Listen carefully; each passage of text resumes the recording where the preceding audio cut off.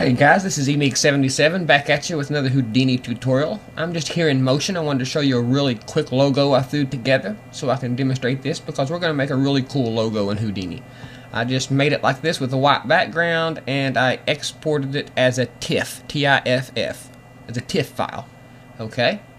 So the first thing we're going to do is open up Houdini. I've already got mine open.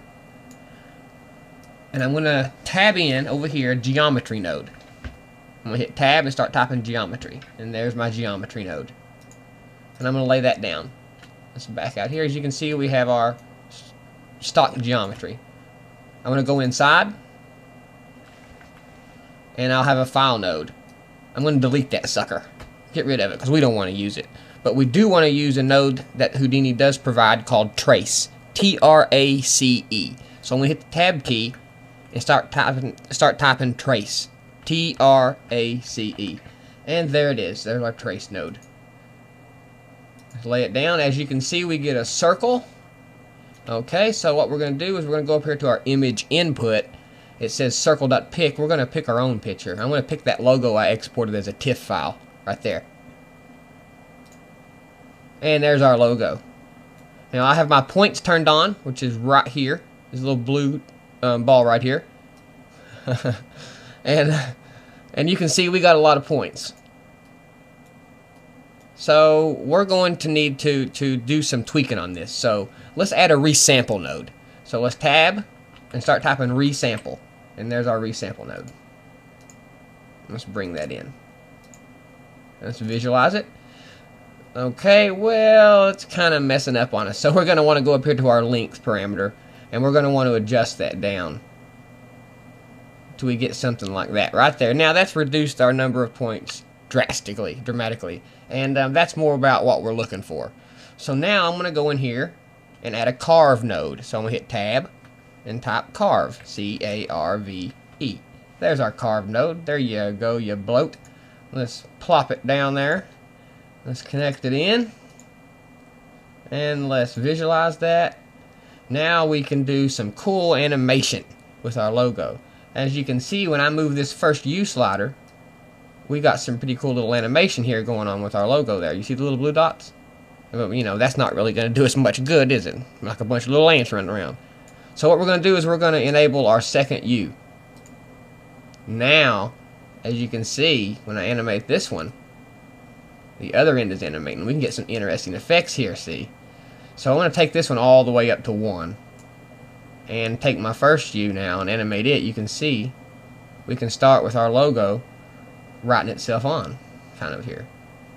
So let's set some keyframes for this. Okay? Let's take it all the way to 1 and let's option click first UI to set a keyframe. Now let's go to frame 48 and slide this slider back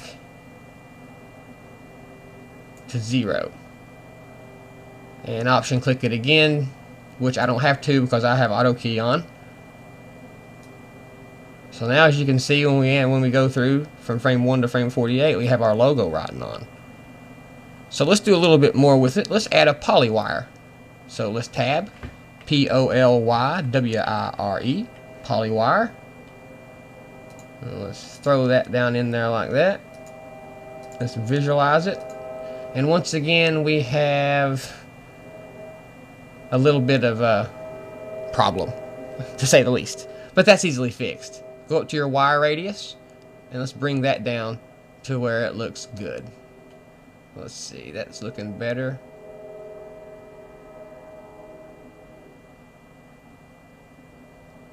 Now that's looking a lot better there. Still a little thick for my blood. Let's take it a little more.